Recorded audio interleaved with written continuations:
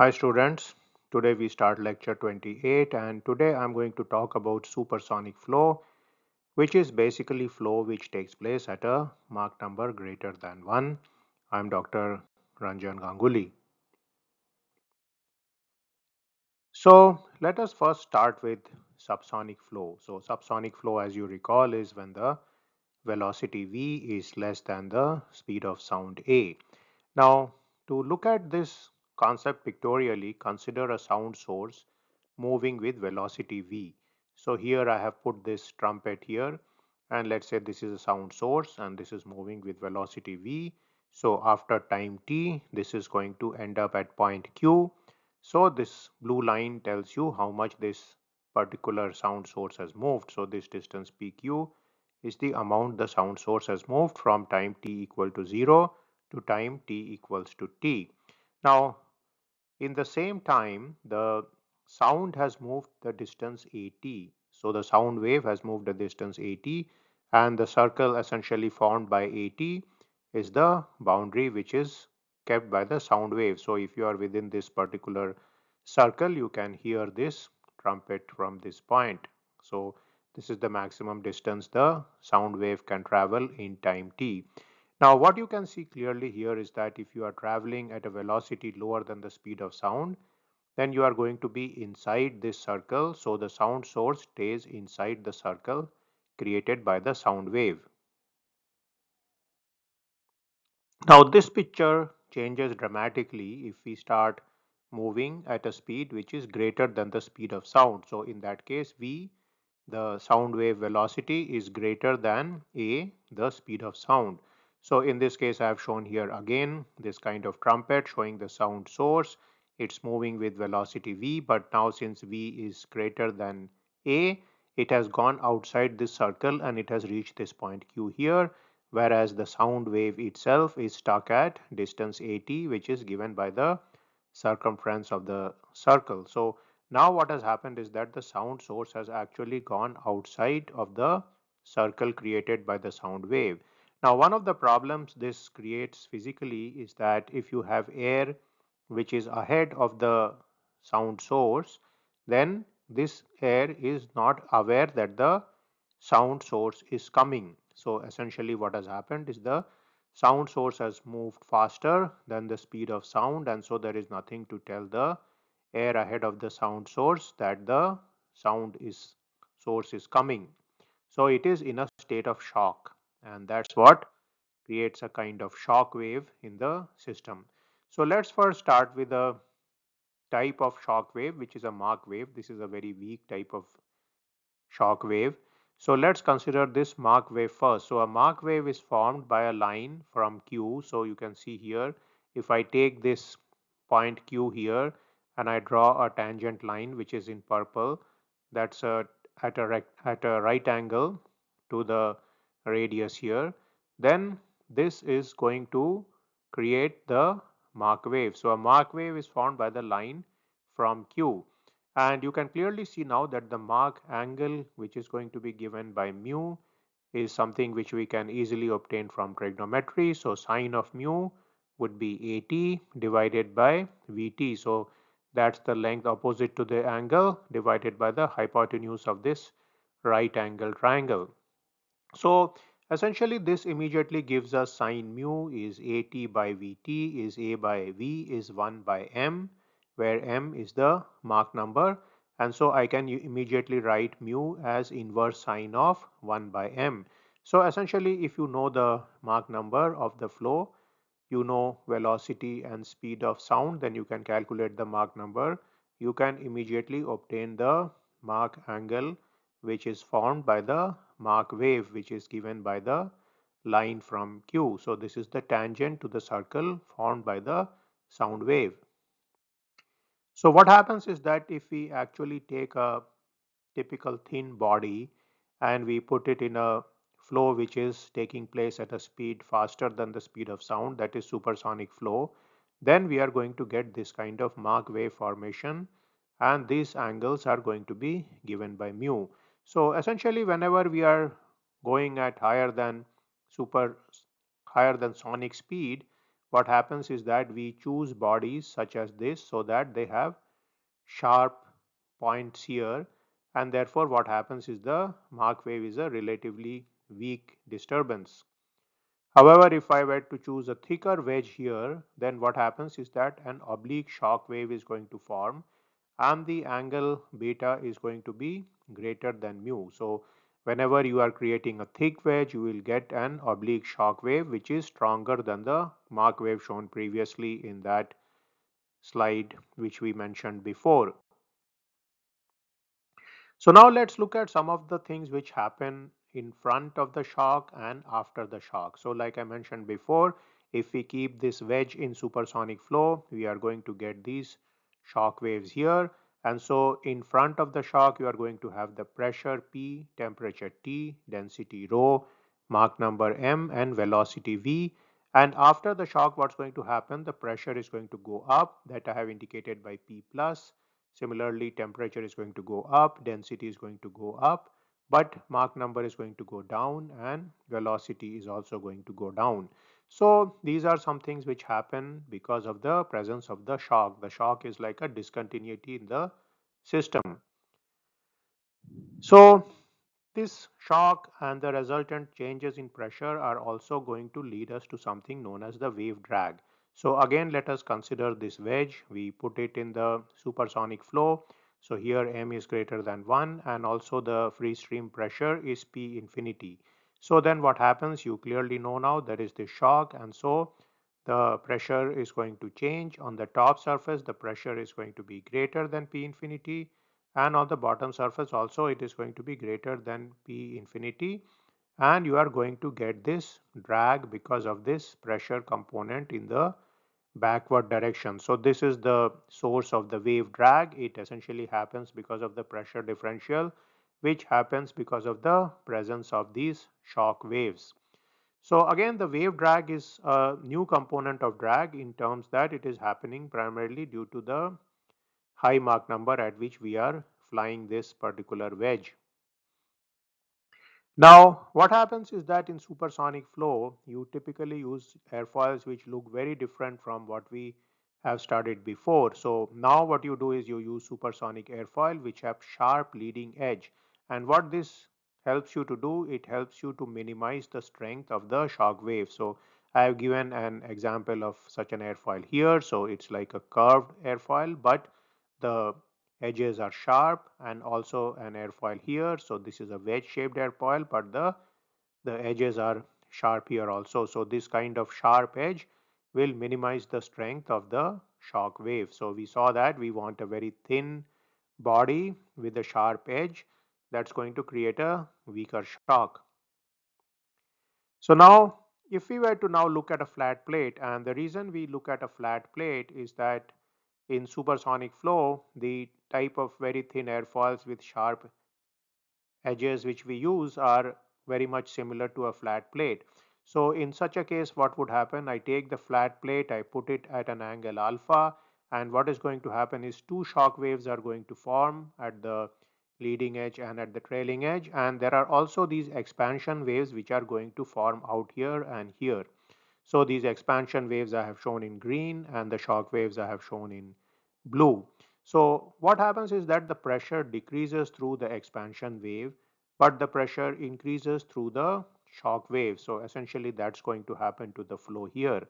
Now the net result of this whole system is that because of the expansion wave here, pressure is going to decrease also. So P is going to be less than P infinity. Recall P infinity is the pressure in the free stream, and below the surface or at the lower surface of the trail of this flat plate, the pressure is actually going to be greater than P infinity.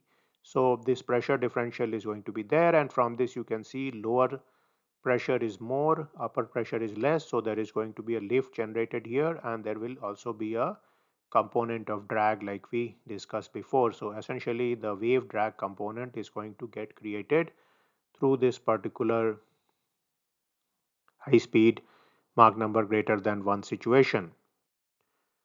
So we can actually derive certain equations which I will give here without any proof. These are typically found in aerodynamics books which deal with high speed flow. So according to that, if we were to put a flat plate at a flow greater than Mach number is greater than 1 and the angle of attack is alpha, then CL would be 4 alpha by m square minus 1 half, and CDW would be 4 alpha square by m square minus 1 half.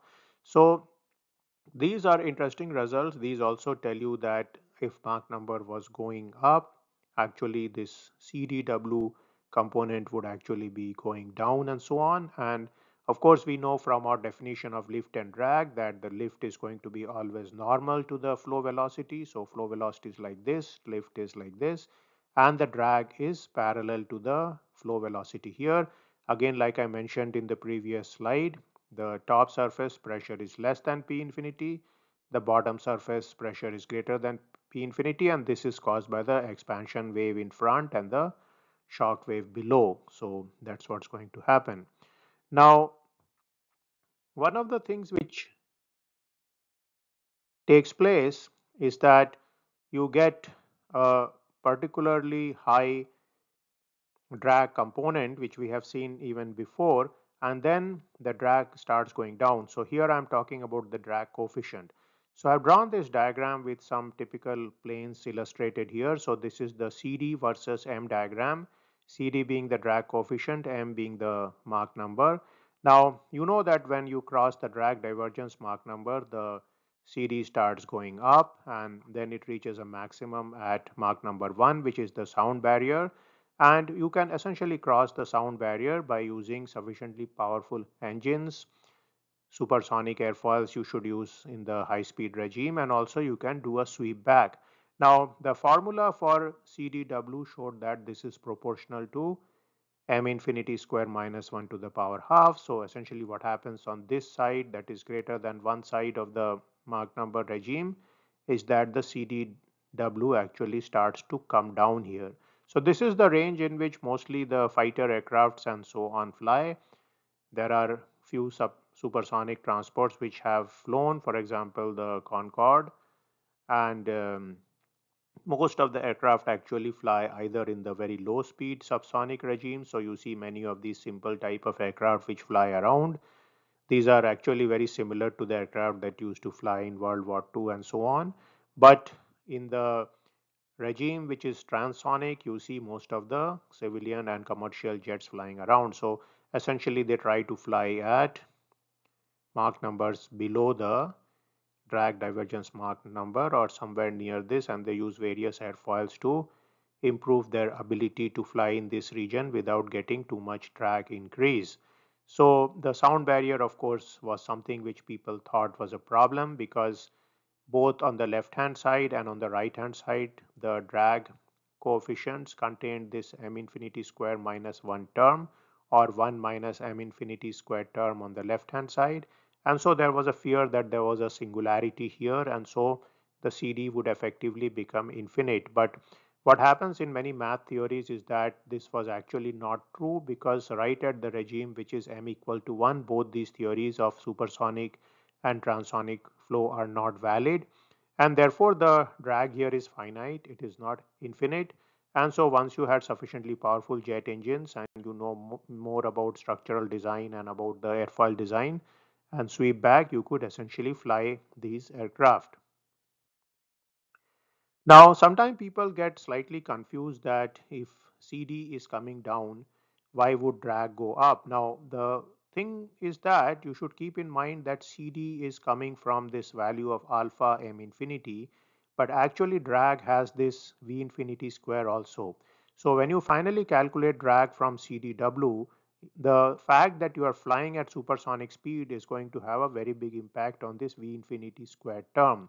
So this term is going to be very large in supersonic flight regime. So as you are flying faster and faster, this may come down to some extent, but this term keeps going up. So keep in mind that when you actually calculate the drag, there is going to be an interplay between the m infinity squared term and the v infinity squared term, and that's going to lead you to the actual drag which is seen by the particular aircraft. So finally, I will point out to you the concept of the Mach cone. Now, if you see most aircraft, typically fighters and so on, you will see that there is a very pointy nose here, so it's like a needle which will stick out from front. And so one of the reasons this is created is that you put this needle like body here, then what happens is that there is a Mach cone which is generated like this here, and so you essentially keep the wing behind, so the wing is swept inside the Mach cone, and the Mach number at the airfoil will be reduced. So if this is a typical supersonic airfoil which we are considering here, though the Mach number in the free stream is greater than 1, this will be at least less than the m infinity value here. So what will happen is that because of the presence of this sharp nose, you are going to get this Mach cone, you are going to get a reduction in the free stream Mach number. So this airfoil is going to be in a better shape, so that the the oblique shocks which you may get will be postponed, or you will not get those kind of shocks. You will get relatively weaker shocks, you will get the expansion waves and so on, so you will get less wave drag type of situation here. So again, this is the reason why you see most of the aircraft will have that pointy needle in front, and the reason for that is they are trying to create this particular Mach cone. So today's lecture we discussed about supersonic flow. We saw that Mach waves form when the body flies at supersonic speed, and we also saw that thin bodies with sharp leading edges are suitable for supersonic airfoils. So the shapes are quite different from what we use in conventional airfoils for subsonic flow. We also saw that wave drag is high at sonic speeds. We saw that CDW, the drag coefficient due to wave drag, decreases at supersonic speeds, but the drag actually may increase because you need to also consider the fact that the velocity is very high and drag is proportional to V infinity square.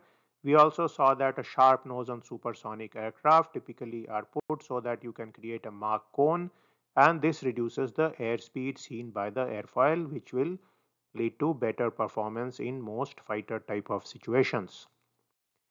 So today was a very basic introduction to supersonic flight. You got some idea about concepts such as the Mach wave, about concepts such as the shock wave and so on.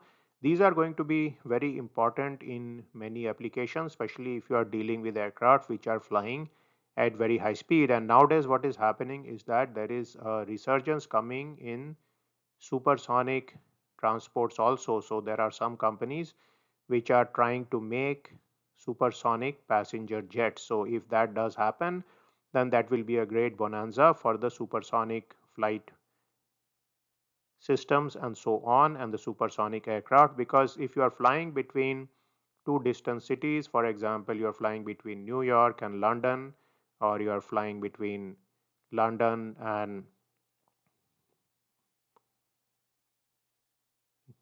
Bangalore, let us say, or you are flying between Singapore and Melbourne or any of these cities, having a supersonic aircraft will be very useful. But one of the problems with supersonic aircraft has always been that they come out to be too expensive, they use a lot of fuel, and the other thing is that it's very hard to get a large amount of sales for such aircraft. So because of that, the economies of scale are difficult to exploit, and so the price of the aircraft remains high. But maybe in future, if there is enough demand on some of these routes, then the price of these tickets may actually fall and people may be able to take some of these aircraft, at least the business people who value their time enormously.